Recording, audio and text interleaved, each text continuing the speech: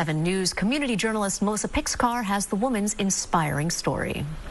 I needed to find a way making this work where I can find good homes for these animals.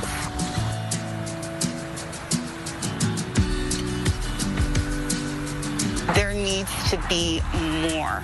We need to do better for these animals.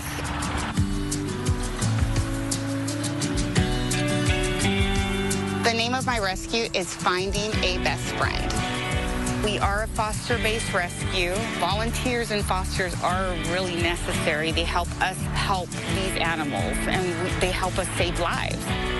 I discovered my love of dogs when I was about 5 years old. We had a Doberman, and he was just the best thing in the world.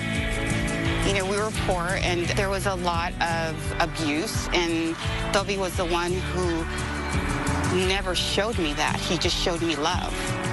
The moment we lost him, it was as if we lost everything. I knew that any animal that would come across my path was meant to be, because I knew that Dovey was going to bring them across my path. This is my purpose. I'm trying to leave a footprint.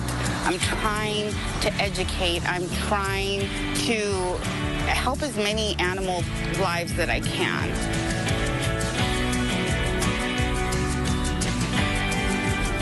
We spay and neuter, we microchip, we vaccinate. Whatever issue that they have that we see from the abuse, we address it. These animals are severely abused, but I want everybody to take care of them the way they should be taken care of.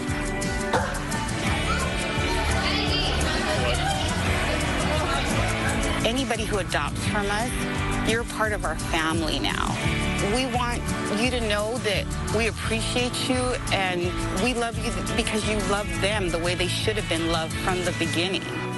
These wonderful adopters that treat their animals like family, and you see where they came from and now you see where they're at.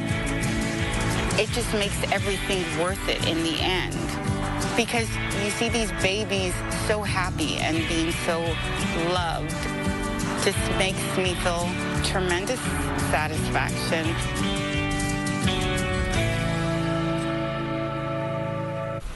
She is really doing some good work. All right, final check of weather now with Drew.